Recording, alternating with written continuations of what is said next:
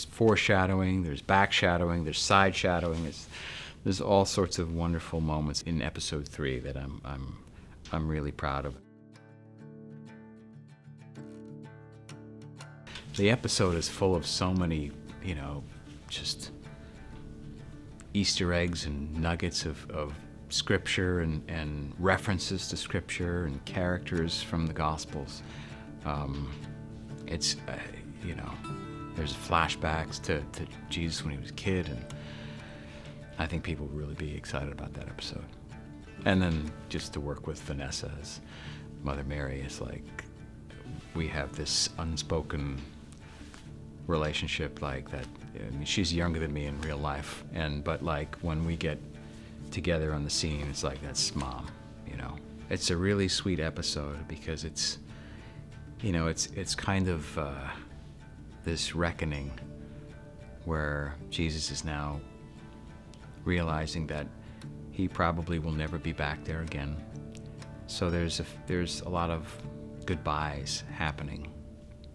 He's confronted by his community. What are you hearing, Leah? Oh, all kinds of rumors that you're becoming quite a popular rabbi, with some having seen you speak to thousands and even perform signs and wonders. Gossip, of course, comes with it. And, you know, the phrase, a prophet is never accepted in his hometown, stems from what happens in this episode. He announces to people the truth of who he is. Are you claiming to be the Messiah? Or are you merely claiming to speak for the Lord as a prophet?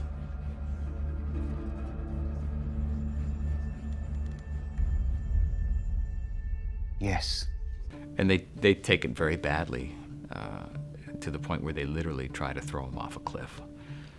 So the head rabbi, basically, you know, he's at his wit's end, but he also grew up with Jesus. Like he, you know, saw Jesus grow up in this synagogue. And so he's brought to this point where he has to make a decision. According to the law, Jesus should be stoned or thrown off a cliff or just disposed of. And so you see this conflict within him. Your father, may he rest in peace, was a righteous man. Your mother is a good woman.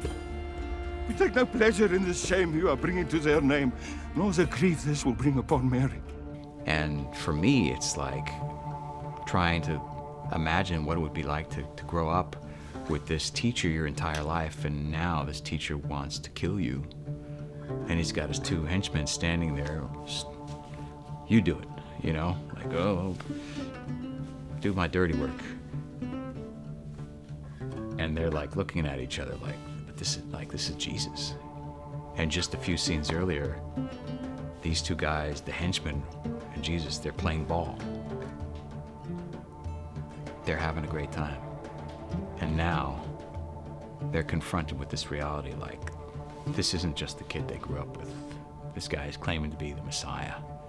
And that's an offense punishable by death. And in Scripture it says, and Jesus passed through them. And so how we interpret that, Jesus says, no, this is not going to happen. Not today. So he kind of steps up to them, looks him in the eye, looks the rabbi in the eye. Not today.